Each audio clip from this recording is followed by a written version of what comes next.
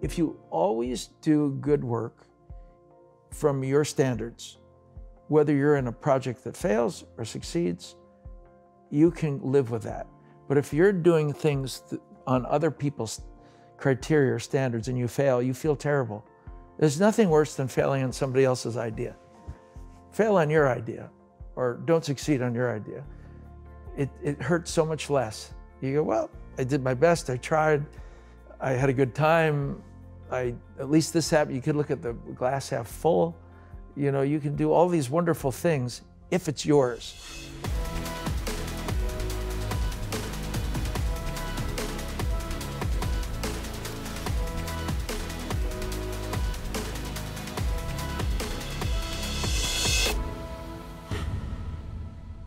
Hey everyone, welcome to Impact Theory. Today's guest is one of the most iconic actors to ever grace the silver screen.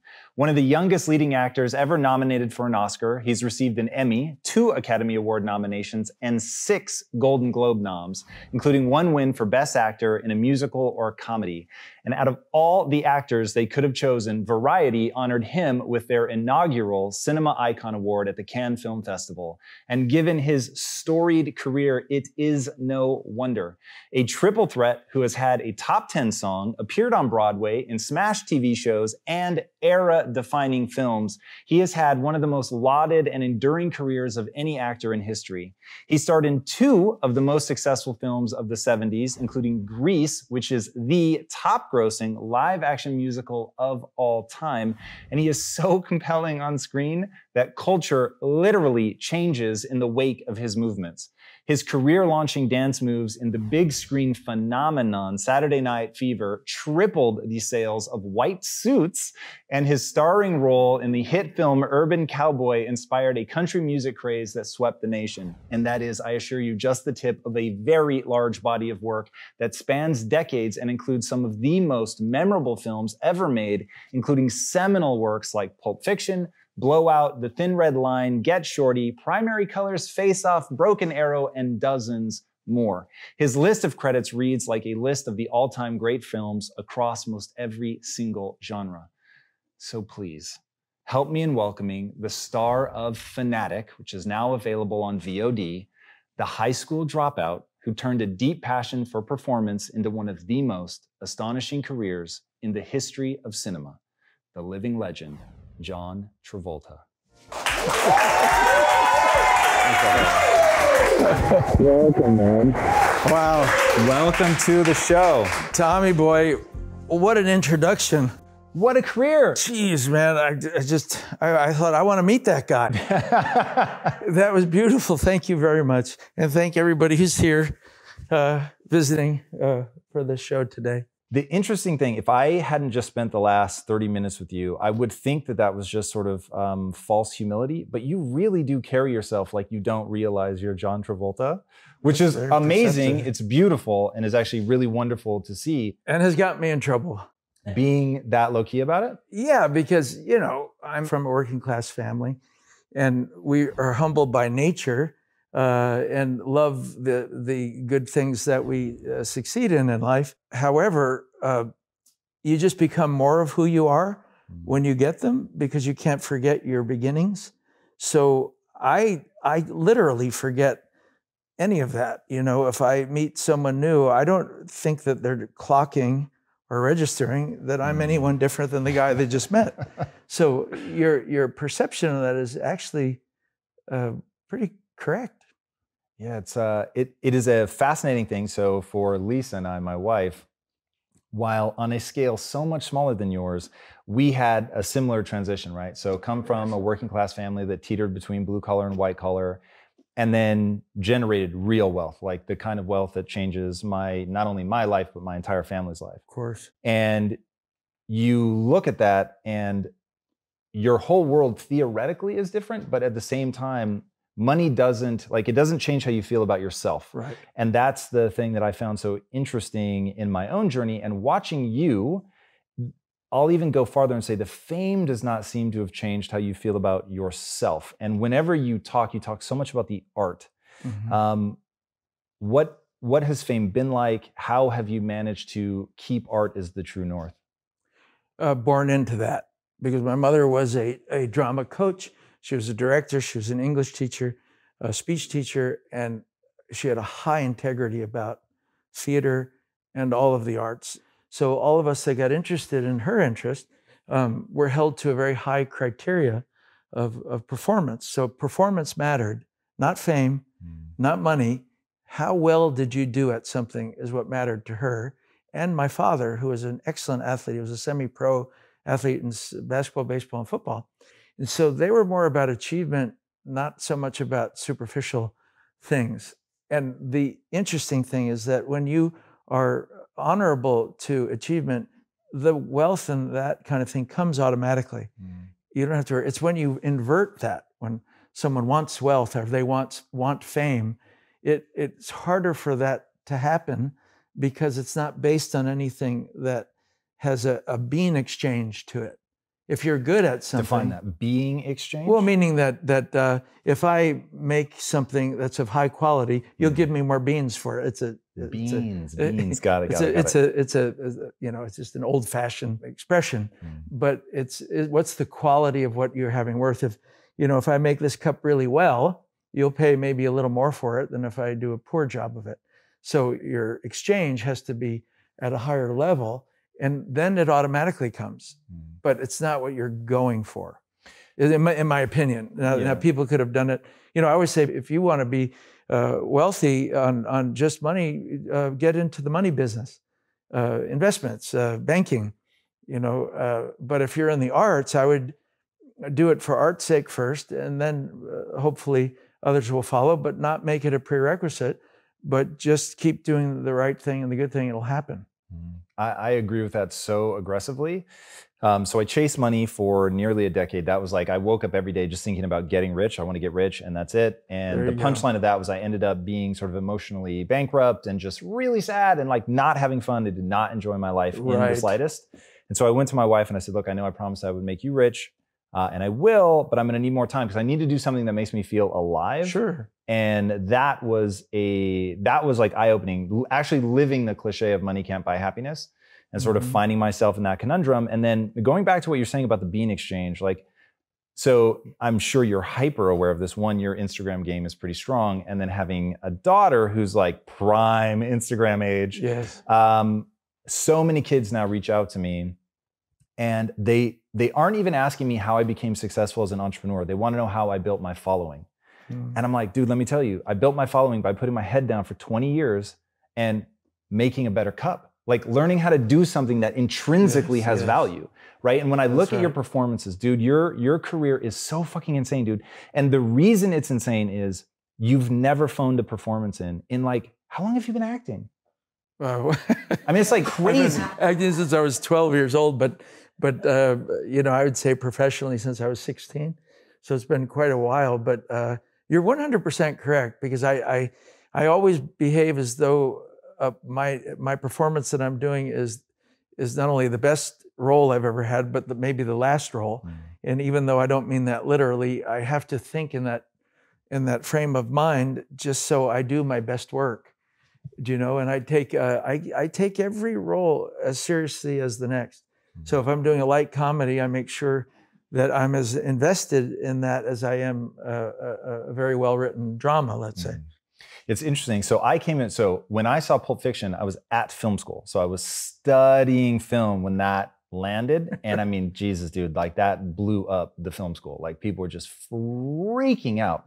But I grew up on you in like the Look Who's Talking era. And then my mom, who was sitting literally right there, which makes this so much more fun for me, was a psychopath for Grease. I have seen that many, many times. So it was so interesting to sort of, as I grew, I got to dip into your films in different time periods where the tonality of that film matched where I was as a human. So like seeing Saturday Night Fever, which is fucking gritty, and I think people forget how intense that movie really is. Absolutely. How do you go about the selection process? How have you thought about it maybe as it changes over the length of the career? Well, just as a global perspective on choices, I've never planned the end result of what I was going to do. For instance, I didn't do Saturday Night Fever thinking that I would start trends, you know, or Urban Cowboy knowing that I would start a trend. You do it because it's a good piece of work. You love it. You're going to do the best job you can. You're going to invest in research. You're going to drill and practice and get it right. And then whatever result it is, I mean, Saturday Night Fever, for instance, I thought was a little art film. The only film I ever did that I felt had any absolute commercial viability was Grease, because I had done the Broadway show and I saw the success with my own eyes. And I thought, if we even execute this halfway as good as we did on Broadway and on the road, we're in high cotton. But that's the only film. The others, who knows what will make. I thought Pulp Fiction was going to be Reservoir Dogs. I thought Saturday Night Fever was going to be Mean Streets. Honestly, so I didn't predict that.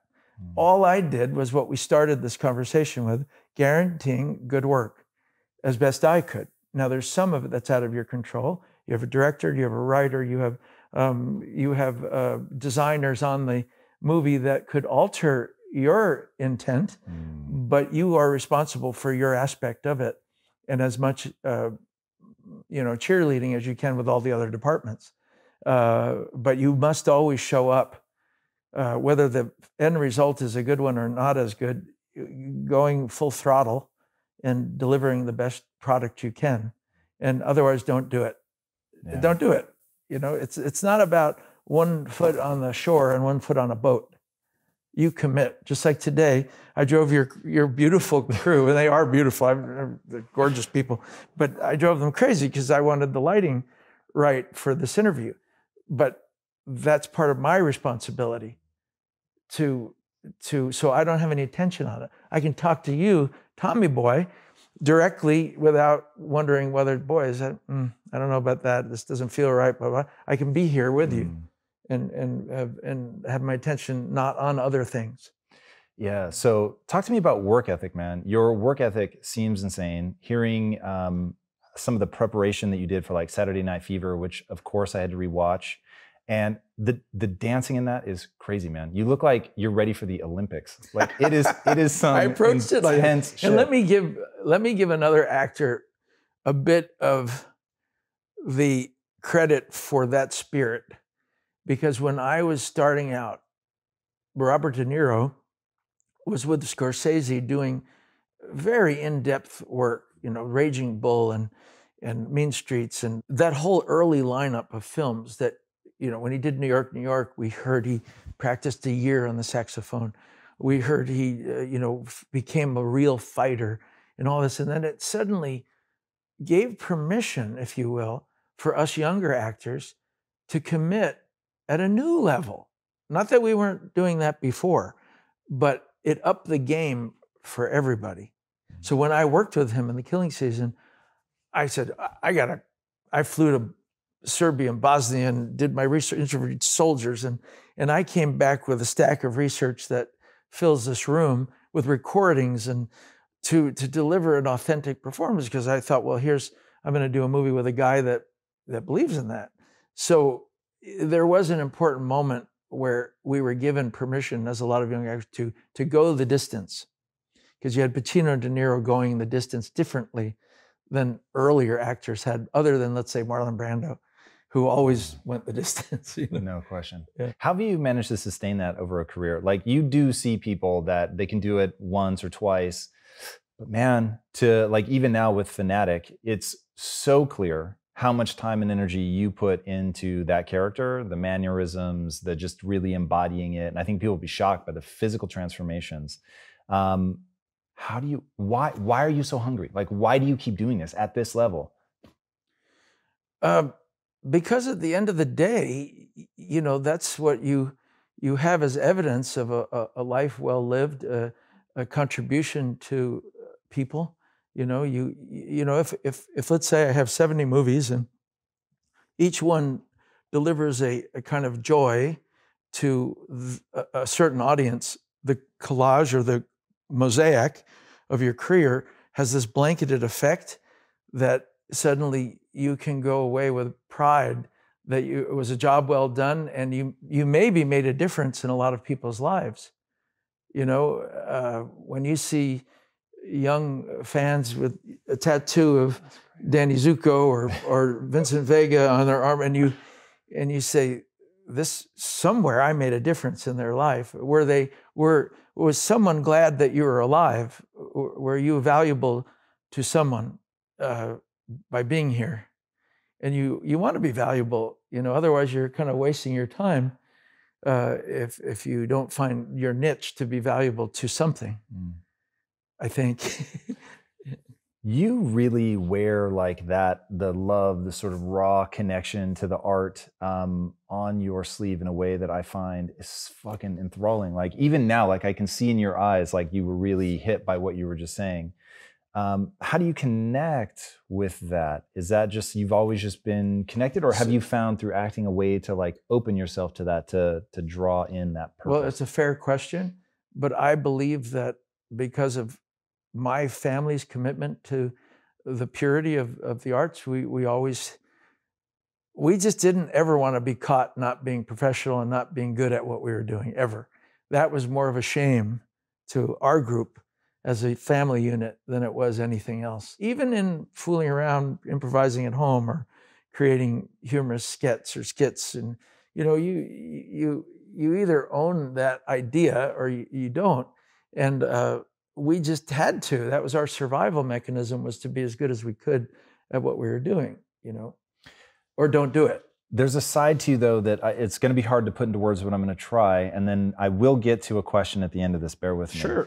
Go ahead. So seeing you on Oprah, I've seen enough Oprah to get a sense of like where she is with you. And she was so effusive with how much she loved you and just felt like there was something special and she had a connection to you. Countless actors have said very similar things, that you lift the set up, that you have this playfulness, this spirit about you. Dude, 40 plus years in the industry, I literally expect you to be cynical. And so the fact that you aren't, I don't buy is accidental. So I'm curious, like what you've done, how you've stayed. You've had ups, you've had downs in your life outside of this. You've had loss, like heartbreaking loss. And yet literally sitting across from you, where I like to think you couldn't fake me out, I can feel the like, you actually love what you do. And I mean that in a big way. The way you were kind. When you were changing the lighting, you were fucking up, like holding signs and saying like, is this working? It's not like you were just telling other people to do it. Like there's you're involved in your own life. I don't well, there's a joy of creating, and that's free. Whether you write or play music or act, that's free. The joy, and you can splurge on that joy. Everybody can. You just have to give yourself permission. It's like Wizard of Oz. You click your heels. You always can go home. Well, you can always create something. If it was just the two of us, and we finished talking, and I said, let's draw some pictures, man, or let's make a little movie, or we could find something to do that might heighten the awareness of being alive. Cynicism is always going to try to get you. And it's your job to navigate around that cynicism. How? Because they're like nipping dogs at your feet. They're not important. Cynicism is valueless in my book. And I have no time for it. I will be patient with it to a degree, and then I have no patience for it. And I would love for you to have actually witnessed me on phones trying to make something happen and eliminate all the naysayers on the phone. Let's say well, you know this from being in business. 7 people are on the phone, and 3 of them are lawyers, and 2 of them are managers, and 2 of them are agents. And I can like radar, who are the people that are not for this? And I detect it. Whatever the person's name is, could you please remove yourself from this phone conversation? Because if you stay on, we're not going to make this deal. You get down to the people that want the show to go on the road, you got a deal. You have to get rid of the people who don't want to play the same game as you do. Dude, go harder on that. So one of the number one questions I get asked is, okay, so in sort of my space, whatever that is, you hear a lot that you're the average of the 5 people you spend the most time with. Okay, so you say that enough, which I actually really believe. I also think it extends to ideas, but you get people saying, okay, but there's people in my life, they're not lucky enough that it's an attorney or a manager or somebody, it's their mom, it's their cousin, it's whatever, their boss, their manager, and they have that person in their life and they can't just get rid of them. Do you have methods for dealing with Yes, you that? handle them. And you have to go, if you love brother, sister, mother, father, friend, a business associate, whatever degree you are committed to them and you don't want to do that, they're different than just a professional person that's assumed a beingness in your group, then it's easy to eliminate if they're not wanting you to survive. But if you have people that you deeply love and you can't feel comfortable about that, you find a way, and it's artful. You have to find a way of handling each of them so everybody goes away feeling happy and not antagonized about your displeasure with them. So, I could make up examples, but, if you have someone who, let's say I'm creating this idea, but some parent that doesn't want their kid to play the violin, okay, and they're antagonistic, you've got to be an accountant. You've got to be an accountant. You go, okay, Dad, I love you, but if I become an accountant, I'm becoming what you want me to be, and I have a good chance at having a not so happy life. Even if I fail at being a violinist, at least I failed on my own terms, and I failed doing something I loved. So you got to let up on me, Dad, or brother, or sister, or whatever, whoever that character is that has a counter intention to you. You have to get with them and get real and say, look, it's my life, it's not your life, and this is how I need to do it, you see? So there's ways of handling it. The first example I gave you was a high-end example because you're trying to close a deal. But there's many examples, whether someone wants to be a baseball player, but their parents want them to be a football player. It doesn't even matter if it's the wrong sport. You see, it's not your sport, and I've watched people do this my whole life. I've watched them, you got to be a professional football player for 6 months. Why didn't that work out? Well, because I wanted to be a baseball player. Well, what happened? They said, well, my dad wanted me to become a football player, and I was really going on his wishes. You go, So if you had to redo history, you'd say, would I have told Dad at that time, look, I'm just enjoying this more than that. Can you let up on me? So there's all these interesting increments of how you give yourself permission and navigate around people that are counter your intentions, and then sometimes it doesn't matter. Sometimes you go, I don't really care which way I do this or that. And you acquiesce to just keeping peace and good roads, goodwill, and it doesn't matter so much. Other times it matters a lot because it's your personal destiny. Speaking of people being contrary to your wishes, was anybody weird about you dropping out of high school to pursue acting? Only my dad for a minute. And then when he saw that I could make a living at it, he let it go like a hot potato. Really? All he cared about was that I could survive in life. And he wasn't sure without a diploma that I could. And I was saying, in my mind, I'm not a scholar. So therefore, I'm going to do luggage handling at LaGuardia, or I'm going to become what I do best, act, sing, and dance. So Dad, I'm 16, I'm chomping at the bit, let me out of the stable. My mother, she had no problem with it. She said, let him go. Thank God he's got a target, what he wants to achieve. He's already got a manager and an agent. Let him go, And finally, I made a deal with him, and I said, well, again, keeping the peace, I said, what if I just took the year off and possibly even did homeschool so I didn't miss any, credit? He said, good. And that lasted about a month. I sent in my assignments, and then I started to make money, and then he started to see how well I could do. So he was more, he's 6 kids, working class. He wanted to make sure I was going to be okay. So his was much more pragmatic. Mine was much more, no, I want to put my bets on my abilities that you guys have let me so beautifully have and nurtured since I was born. My parents would sit there, in those days everybody smoked. He had a cigar, my mother would have a cigarette, a glass of wine, and they would watch me for 3 hours, lip sync records and improvise and imitate people and whatever. And they would look he's something, isn't he, Boo? You know, look at, can you believe how they made me feel like I was God's gift to the arts? So it's like, really, Dad, you encouraged all this love of my performing, and now I want to do it. He just wanted me to be protected by a diploma. I don't know how much that diploma was going to protect me, you know, when you're auditioning for a Terrence Malick film. Right. You seem to have done okay without it, Yeah. I would say. The jury's in. It worked out. You embody characters with swagger so well. It's crazy, from obviously Saturday Night Fever to Grease, but even like Vincent Vega in Pulp Fiction or in Get Shorty.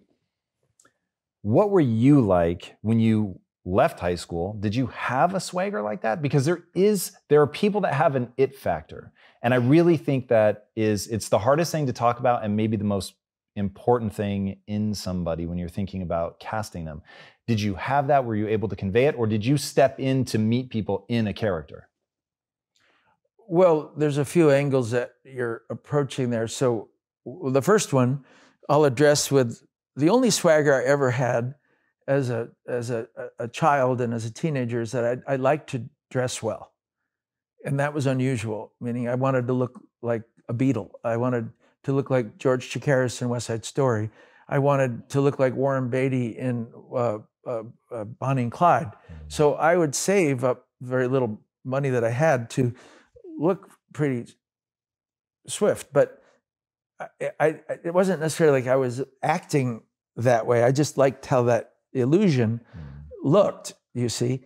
Now, as far as the swagger, my generation was at the tail end of the beginning of what cool was.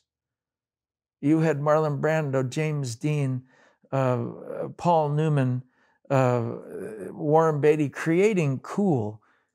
These illusions, the Beatles they were cool. So as a child, you're absorbing what you think cool is. It's not necessarily you're behaving like them, but you're registering somewhere what cool might be. So you get a role like Danny Zuko in Grease, and you're going to apply all that. Whether you are that or not, no, I'm not. But I grew up with a family of artists, so I can apply it very easily.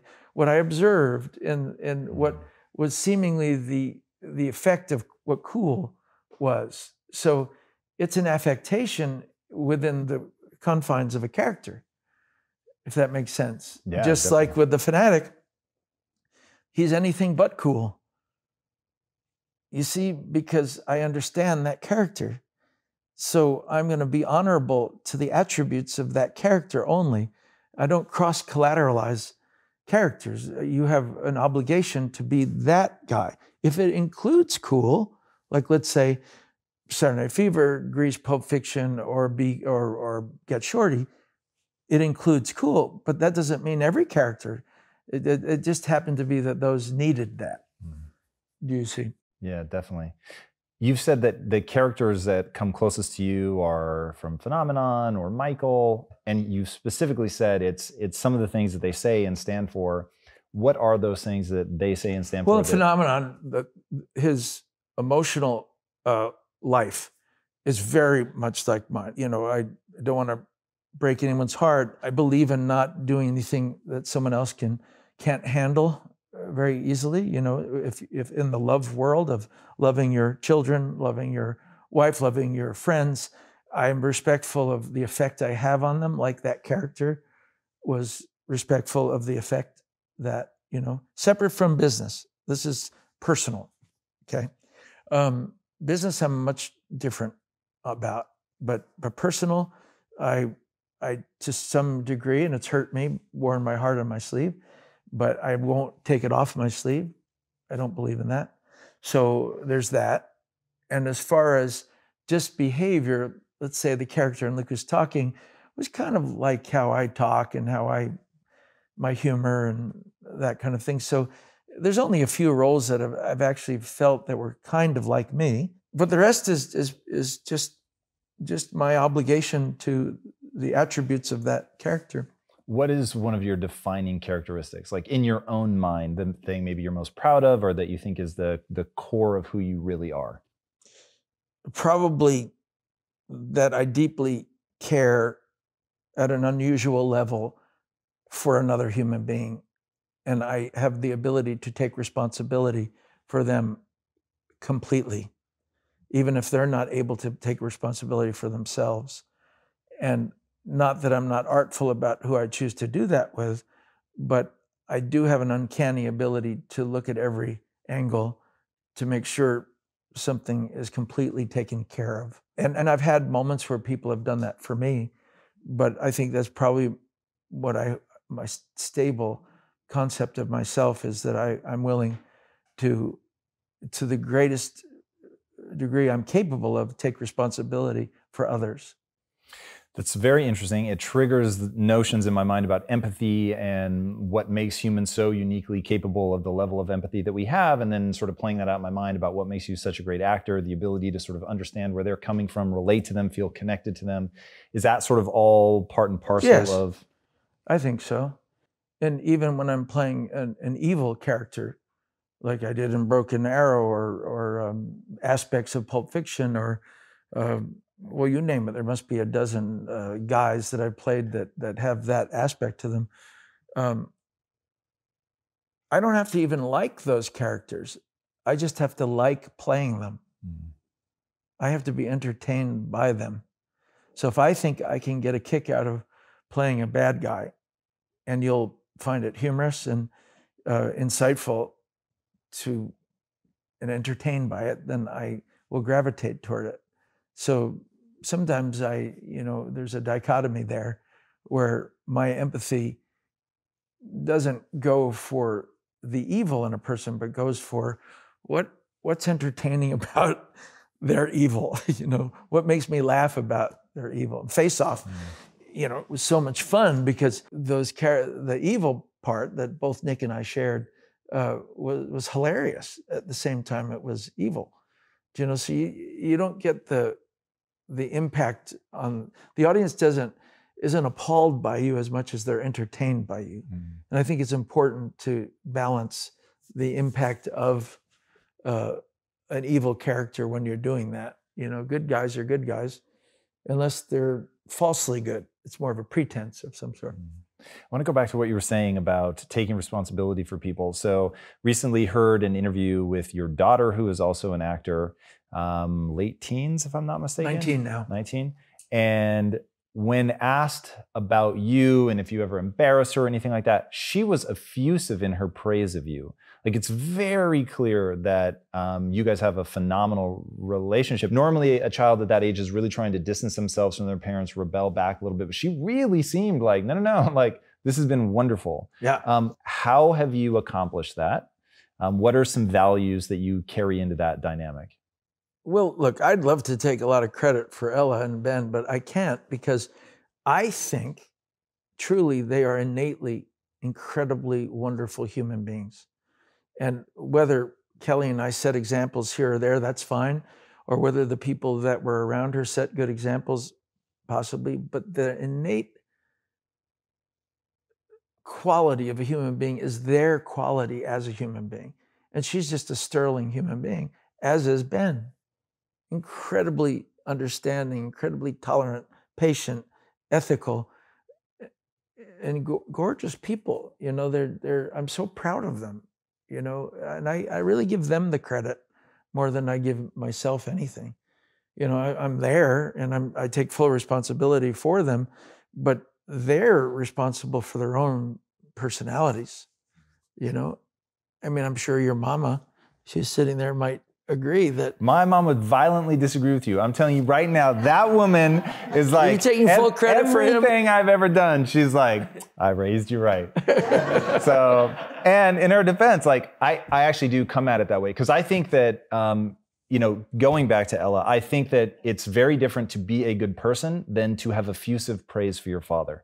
So you're not a neutral force in her life. So while I'm happy to grant that she is just a wonderful person. Okay, with well great then I'll, if I had to give myself any credit for her gorgeous being, it would be my patience, tolerance, and understanding of both my children as children. I've never hit them. I've never made them feel bad or insulted them. Nothing. Never nullified them ever. I just treat them like my parents treated me, which was with an enormous heart, enormous tolerance, and enormous patience. And trust me, they're nothing like I was. I was something to be, dealt with, because I was demanding, and I was everything I am now, but in a little body. And you see me running around here fixing the lighting. Well, imagine what my parents went through,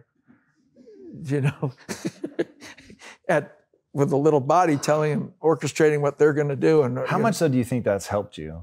Like so in my life, the lesson I had to learn was to toughen up. So I grew up very soft. I would get hit in the leg with a soccer ball. Now I grew up in Tacoma, so it's cold. But I would cry and walk off the field, and nobody ever said, hey, get the fuck back on the field, or like pain something you lean into. And I get it, and I know when people hear that, they're like, oh, you should never say that. But literally, I couldn't be successful until I faced that stuff and could push through pain and learn how to deal with it and all that stuff. So I'm gonna guess that, one, to say on a phone call, I'm gonna need you to excuse yourself from this phone call. No matter how much control you have in the relationship, dude, you're an empathetic person. Like, everything about you exudes empathy. So I know you know what that feels like. Even if he's being a dick, even if he is the problem, being willing to say you have to get off the phone is powerful. So while I'm sure it may have been at times troubling for your parents, do you think that's been useful as a tool in your arsenal? Yes, because one should never confuse kindness with weakness, ever. Because just because a person's kind or wonderful or loving or patient or tolerant doesn't mean their cup not runneth over at the right times. And when my cup runneth over, especially when it's so clearly cut that what I'm trying to do is keep a boat floating and they're trying to sink it, I have no tolerance for that. So that's what I'm talking about, is more about that subtlety, is that I'm all that in a bag of chips when it comes to empathy and tolerance and patience. But if you are trying to sink a boat that has a lot of people that have good intentions and are good or are of goodwill, and now you're trying to take that away from all of them, I will fight you on it. You see, because you're not doing the survival thing for that particular group. So you can keep your sentient, if you will, concepts about yourself. But at the same time, you have to be strong enough to, otherwise you will fold. You can't do this like a bull in a china shop. That doesn't work either. You can't just be unthinking about every move you make. You don't pull those moves of extremity until you see the real intent of something, that someone's really trying to destroy something. And you have every right to handle that, I think. What do you hope your daughter learns from your career? Are there certain missteps that you'll point her to and say, hey, here's how to better handle this? Are there certain things you did that set you up for wonderful things and say, hey, make sure you do this? I've only instilled one idea. Always commit to your work at a deep level and do all the homework and research that you need to do to portray a great role. Don't do material. You have a luxury. You're not where I was. You don't have to do material that's not up to your abilities. I've had to do jobs sometimes where I had to rise above the material in order to make it a good performance. But my goal was still to make it a good performance. She may not have to do that, so she could be discerning and luxurious about what she chooses. And, if you always do good work from your standards, whether you're in a project that fails or succeeds, you can live with that. But if you're doing things on other people's criteria or standards and you fail, you feel terrible. There's nothing worse than failing on somebody else's idea. Fail on your idea, or don't succeed on your idea. It hurts so much less. You go, well, I did my best, I tried, I had a good time, at least this happened. You could look at the glass half full. You can do all these wonderful things if it's yours. But man, you start playing someone else's chess game and you feel terrible when it's, oh man, I shouldn't have done that. I shouldn't have let them influence me at that level. When things get hard for you, when you're having one of the difficult times, when you're trying to get in shape, when you're learning the dance moves for Saturday Night Fever, when you're doing something that's really hard, it's really taxing you, what do you do mentally to stay focused, stay strong, and get through it? The global view of the end product. What's your valuable final product on anything? Keeps you going. You know, what's the end result? I'm going to get this routine. I'm going to get that accent down. I'm going to I want to really grasp the behavior of that character, and your end game keeps you going because you have a goal. You've accomplished some pretty extraordinary things outside of filmmaking. It's very interesting. When you were talking just now, I was thinking about, one of the ways I know that you've dealt with challenging times in your career anyway, has been to live life, as you said, to just go and embrace, take adventures, and go do other things. Because life is an art. You can't forget that life is an art. This is why Oprah and I connected immediately, because, we did a whole episode one time on enlightening people that didn't have money on how they can live art. I said, very easy. I said, can the average fellow go to Walmart and afford let's take a tray? Yes, it might be $3. Can you afford a cup instead of a paper cup? Might be $1. It's fine. Now, can you put your favorite coffee in that cup? Can you go to a market or something and get a nice blueberry muffin? Can you make that look pretty? Put a flower on that tray. Now, can you go give it to your husband or your wife? They'll think they're at the Four Seasons getting room service, and you have minimal money. It's how you approach shit. It's the art of life. If you want to look a certain way, it doesn't take money. I remember I had a couple of friends that were in a bind. They needed a suit for a wedding. They didn't have one. I said, let's go to Walmart. I said, I can get you a suit for $46. Well, it's going to look great on you. And it did, because the designer of the Walmart thing had a better tailoring than some of the top designers. And everybody complimented him at the wedding, man. Yeah, you look great, you look great. Never told them it was from Walmart, $46, but he upstaged everybody with all their designer suits. I did that with my sisters once. I never told her. I was used to buying them expensive clothes. I went to Walmart and bought a cocktail dress for one sister and a kind of other type of cocktail wear. They wore them out. They loved them so much. And I never told them how much they cost, $19 each. And I never told them where I got it from, because I did not want it to influence them. But I wanted to show that you can experience life if you're clever with money and still be as artful. It's interesting. I am so in agreement with you. And I think that people get hung up on the money and don't realize what you're saying about doing it artfully.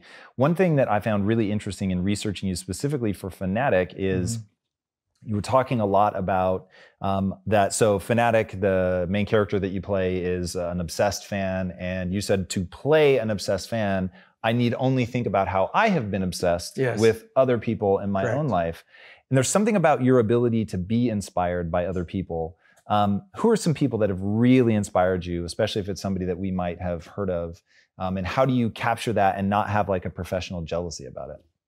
Well, my earlier inspirations were, for instance, Jimmy Cagney. And I was 5 years old watching Yankee Doodle Dandy, and he just rocked my world, to the degree where my mother, if she pretended Jimmy Cagney was on the phone, she'd get me to do anything. And I bought it because we're a show business family. My sister was on Broadway doing the Broadway tour with Ethel Merman and Gypsy. It's like, my mother could very well know Jimmy Cagney, even though she didn't. So what I'm saying is that affected me. The Beatles affected me deeply. There's certain movies I grew up with, that La Strada, Fellini's La Strada, where Giulietta Messina's character affected me deeply, because she died of a broken heart, and I couldn't comprehend that someone could die from something non-physical. And I decided then at 4 or 5 that I would never want to break someone's heart. Those are the kinds of impacts. So from an early age, watching Gene Kelly in American Paris, watching West Side Story, all these films that had great impact, you collect these inspirations and you suddenly stand on their shoulders, and then you perform with all of them in you to a greater or lesser degree. You have to be a fan. You won't make it if you're not a fan. I will put money on any great artist or great ball player or great business person had a secret obsession with someone they were admiring in that profession and just wanted them to love them. They would love them. They'd be entranced by everything they did, and but it's limited in your ability to express it. Unless you're a girl that watching the Beatles and you're screaming, nobody was inhibited then. But for most average guys, let's say, they would have lead lives of quiet desperation over their admiration of Mickey Mantle or Jimmy Cagney. I was in a theater family, so I could express it a little more freely. But you have to be a fan in order to, I think, have the jolt of life in you to expand on it and give to others what they gave to you. Dude, that to me is one of the things that has served me so well in my life is I can let awe in. I can allow myself to be in awe. And there's something to, I think people, you said it really well when you talk about guys living quiet desperation over Mickey Mantle, or in today's language, A-Rod or somebody like that. It's like, fuck, they want to say something. They want to have that connection. And I think it speaks to why fandom has become such a thing. It's people having this relationship with something that allows them to sink into, like you said, the people who get the tattoos, right? You affected them in some way. But what's interesting is some people then really make it a part of who they are so that they can continually get that impact. Absolutely. I find that really interesting. And they need to keep it going. It's 100% accurate. The grease in the frying pan. That is a really interesting thing. And I think when people can open up, and when I look at the trajectory of your career, and I think this is somebody who has continually kept the grease in the frying pan, whether it was, hey, I've had enough of acting for the moment, I'm gonna go get my pilot's license, right? Yes. And that I find so interesting. And how much is having multiple passions a protection emotionally against something going wrong in acting, which is traditionally, I have a hypothesis. I'll ask it another way. Yeah. My hypothesis is this. Your career is the extraordinary thing that it is precisely because you have a stable home life and you have a passion for flying. So you have these other things that would fulfill you. And so you're never walking into a situation with any air of desperation. Absolutely. You have to balance the playing field within your own thing. So when I was on Broadway and I wasn't enjoying the experience my second year, and I was done with doing that same show, and I was kind of depressed over it, having a brochure about an airplane that I could build got me through that year. You see, you actually built the airplane? No, I wanted to. My mother called it a flying coffin, and I said, "Mom, that's not your spirit," because she loved flying and stuff like that, but she didn't want me to build my own flying, which I understand. But it got me through, even though I didn't do it. It got me through that year because I was in the doldrums. And it gave you something to dream about? This feels important. It gave me something to dream about, something to do. I wore that brochure out, just imagining being in it, imagining flying. It just got me through. So yeah, that's always been when I got my jet license, it was because I'd been in 4 months or 5 months on blowout in the dead of winter in Philadelphia, and it was very brutal, and I needed a break. And An Officer and Gentleman was written for me by the same guy who had done Boy in the Plastic Bubble, and I turned it down twice because if I can't be there at the level we've discussed earlier, I don't do one step on the shore and one step on a boat. So I said, I would be in a maybe. I'm not doing it. I'd rather go enjoy life, learn how to fly this jet, and accomplish something that way, get a little bit of respite from the stress of filming. And by the time I came back, which was Urban Cowboy, I was revitalized. It was great. So as you look forward, I mean, look, you've had an insane career. You still look fantastic. Even Thanks. up close, man, I'm telling you, like, it's crazy. I actually want to punch you. Writing your intro, I was like, fuck this guy. Like, sings, dances, acts, has a crazy career. Obviously, at this point, you never have to work again. So when you think about that, you've got so much, you know, juice left in the tank, like, it's pretty clear, like, you're showing up to your latest film, fucking on fire, doing your thing. What's it about? Like, what do you want to achieve? Is there a genre you want to tackle? Is there just more, keep doing it, more varied Yeah, because I characters? can't, you know, half the things I've ever done, I couldn't imagine that I would have done them. If, I don't know, 30 years ago, if you said to me, one day they're going to want you to play the President of the United States, primary colors. One day they're going to want you to play a very large woman in a musical, not even identifiable, and you're going to help it be a big hit. And I like being a muse I love people shopping for their performance in their writing. Like, in other words, you know, what actor can I shop for that would fulfill, as a muse, my writing and pull it off? I love that I'm ambidextrous enough to say, okay, yeah, I got a lawyer here somewhere. I got a hitman here. I've got a president in the back of my pocket. Oh, I even got a very large woman in the back of my thing. I love having that ability to service that. I don't normally ask people about legacy. I don't think a lot about legacy in my own life. Do you think about legacy? Only in the terms of simplicity.